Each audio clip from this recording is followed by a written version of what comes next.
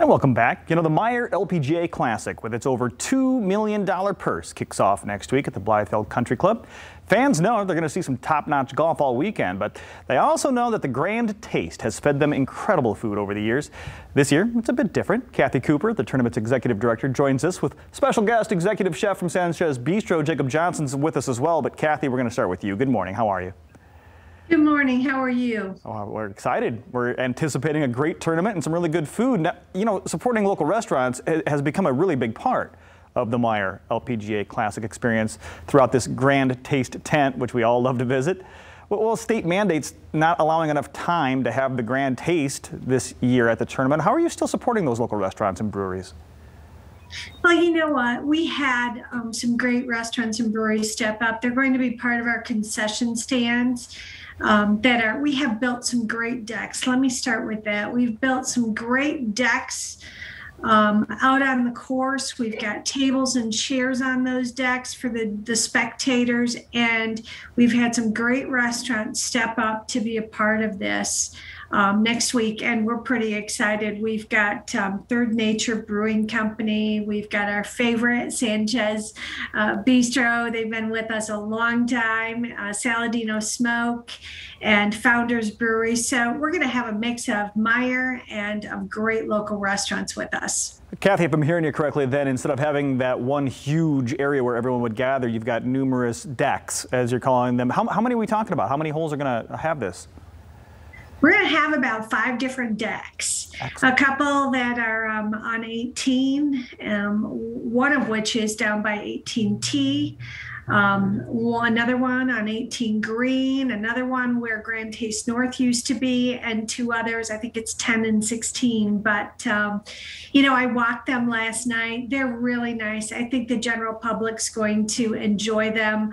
A place to sit, some umbrella seating, some under tent seating, but all open and very safe. So, you know, that was the objective with the state mandates. Well, let's bring in Jacob here to talk about some of this great food. Jacob, are you with us? I am here. Excellent. Sanchez Bistro. Let me tell you, I love this place. Tapas restaurant is one of my favorites. So, hey, I appreciate that. It really is one of my all-time favorite places to eat in town. You've been with the Grand Taste before. What's it like to come back to the course after all the difficulties last year? Yeah, definitely gone out and participating in Grand Taste before.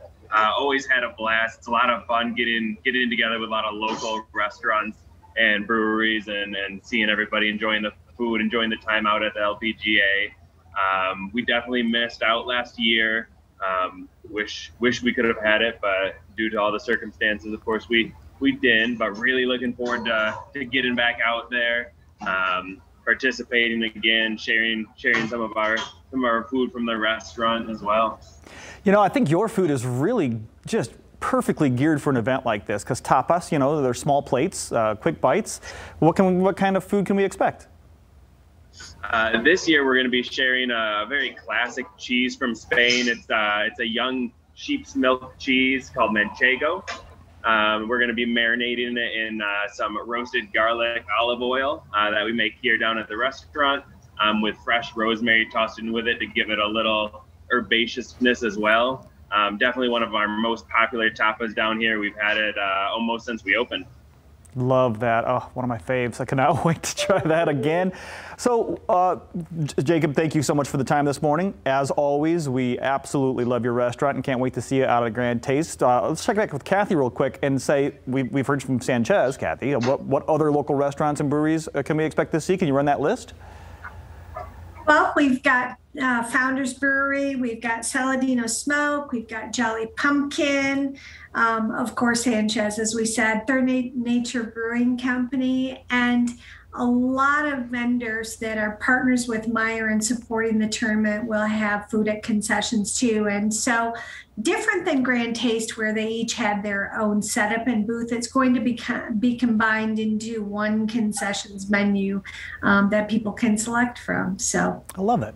And talk about tickets. Plan. Tickets are a little different this year too, right? We got what, $10 for a day pass, right? Yeah, you know what? $10 for a day pass. Kids 17 and under get in free, so we're really making it a really value-oriented experience for the community. free parking at Rockford High School. You jump on the shuttle and you're there. And easy to walk to. The decks are easy to walk to and enjoy food and enjoy golf. We've also got some special surprises for kids there too. Oh my goodness, cannot wait. Thank you so much for the information, and Jacob, of course, for the information from Sanchez. Even if you're not going to the golf tournament, make sure you make that reservation at Sanchez and help those local restaurants out. Great place to go. Don't forget the Meijer LPGA Classic for Simply Give, Blythefield Country Club, June 17th through the 20th. As you just heard, $10 a day for adults. Kids 17 and under get in free. When the grown-up buys a ticket, go to MeijerLPGAClassic.com for more information.